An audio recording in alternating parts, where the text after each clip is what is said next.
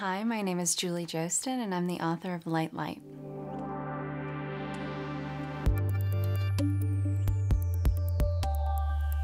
Okay, so these are photographs taken by the first female photographer, Anna Atkins, and she's also the first person who illuminated a book entirely with photographs.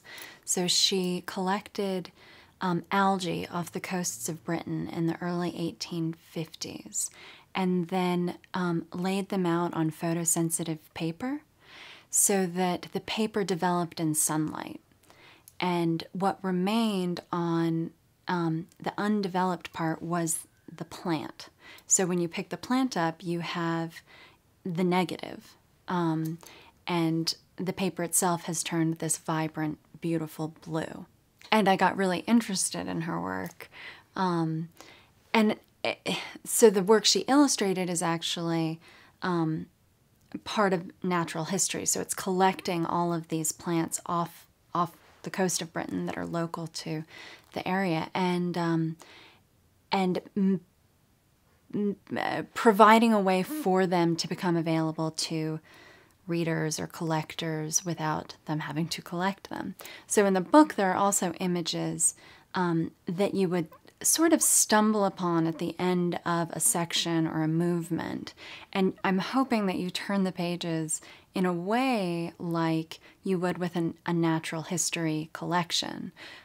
But imbricated in that are all of the complications of isolating a specimen on a page.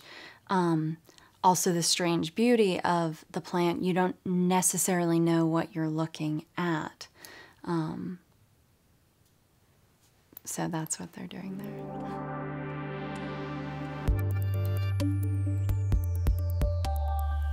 I don't think Light Light contains a moral.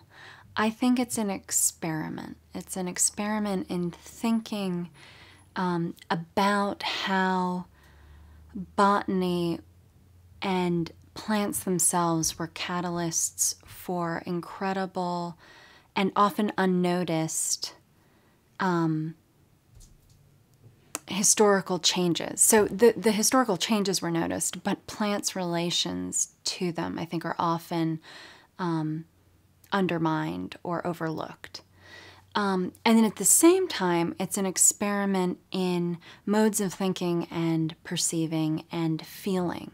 So if we take the idea of thinking with plants, attending to their time frames, to their relations to how environments operate, then that's an experiment on kind of human-plant, human environmental interactions. And I'm often interested in the ways in which the analogy between, say, humans and plants runs in two directions. So when people talk, say Darwin, about roots functioning like a brain, it's fun to think about how the brain functions like roots, right? So I would say it's an experiment in thinking through history and with plant materials.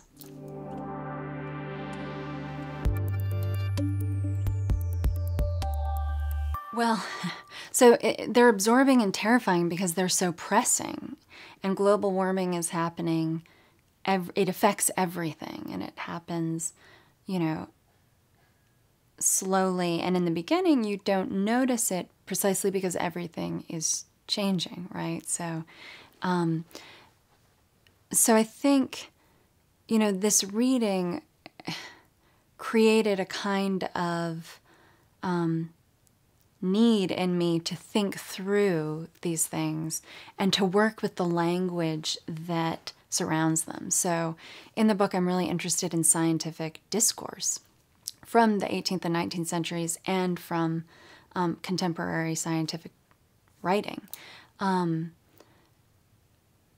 So that's one way. So language is influenced by that reading.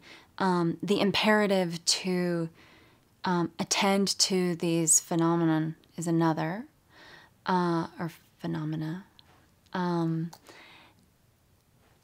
And also, a lot of that writing is just rich and beautiful. So it's absorbing in its own right, formally, and then with the content. And then suddenly, once you're reading it and you're completely immersed in it and you're out in the world, you see all of these things constantly that you've been reading about and then writing about. And so a kind of writerly ecology or environment forms with it.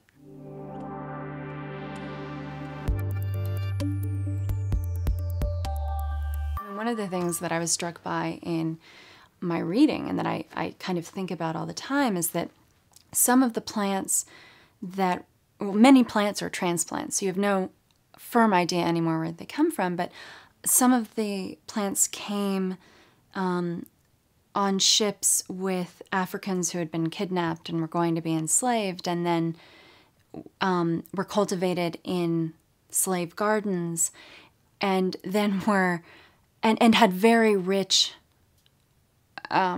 African traditions associated with them, and then would be transplanted to European pleasure gardens. And so you suddenly start to see how nature it moves, right? And it gets overlaid with different languages and different uses. And it's also very cultivated.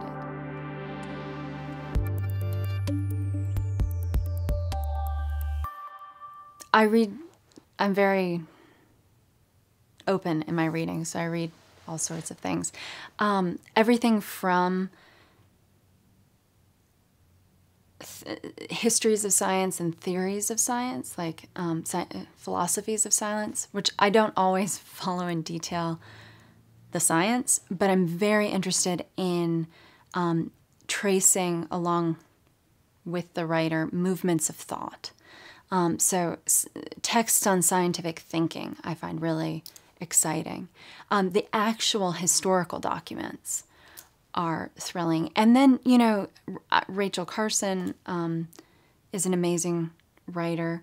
And a lot of poetry is nonfiction, right? So I like things that are dealing with language and ideas and facts and questioning all of those things at the same time. So opening them up and complicating them, or saying, you know, we call this a fact, but how do we understand this fact that, depending on its context and depending on how you understand the factual, how it then resonates or doesn't.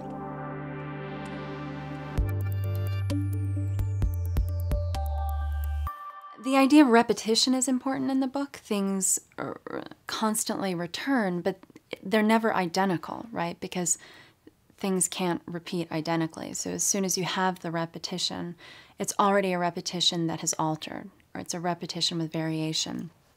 And I like the syntactical ambiguity of light, light, which could be an imperative. It could be, and within an imperative, it could also be a plea. It can be, as you're saying, an adjective and a noun, a verb and a noun. There's so many categories of possibility, or I guess another way of saying that is there's so many possibilities, and they all exist simultaneously in this short phrase that's just a repetition.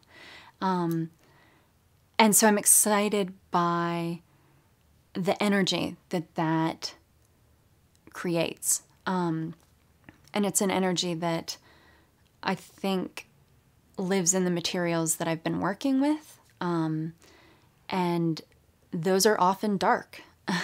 So I think that's also one of the strange things that, if, you know, light, light does, it's not all light, right?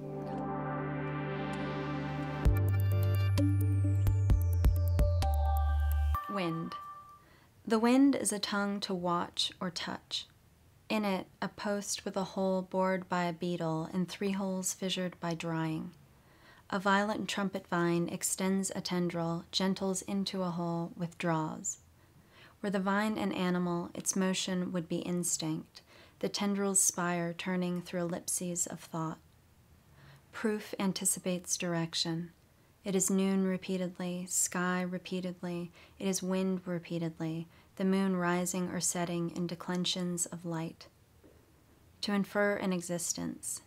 Thinking by analogy of fossilized plants, of how little of life is alive in the world, how in a little hole a tendril may keep its point for 20 hours perhaps, or 36, then withdraw.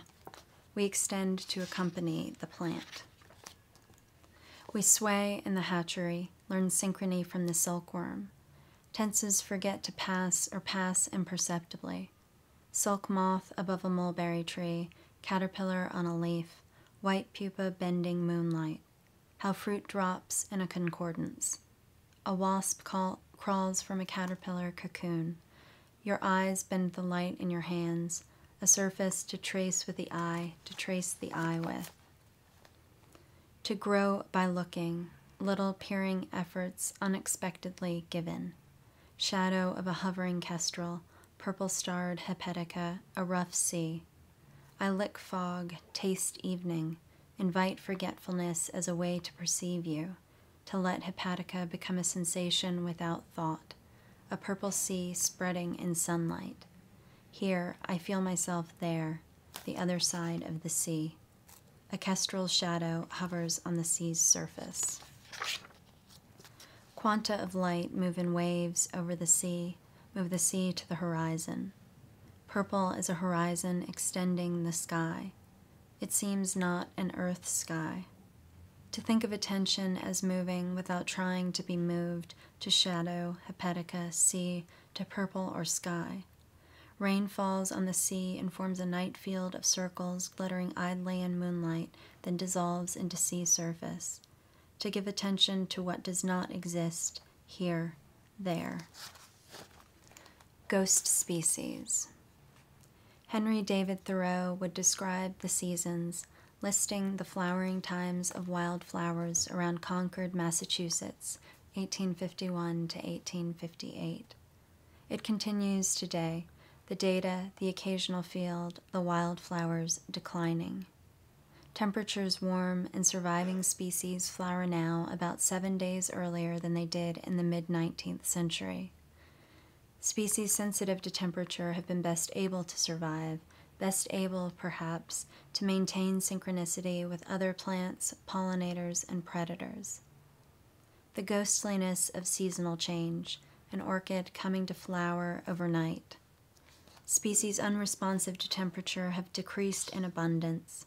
Lapsing species become, for a moment, ghosts. Place faithful, they persist after the ending of their environments. Exiled in stillness, then, in a moment, slipping out of life. Wardian case terrarium. As Thoreau was cataloging flowers, a British ship came riding from Shanghai, was a trough toward Calcutta, 1851. The ship's direction making crests from desire, carrying thousands of stolen seedlings. An empire on the principle of the terrarium.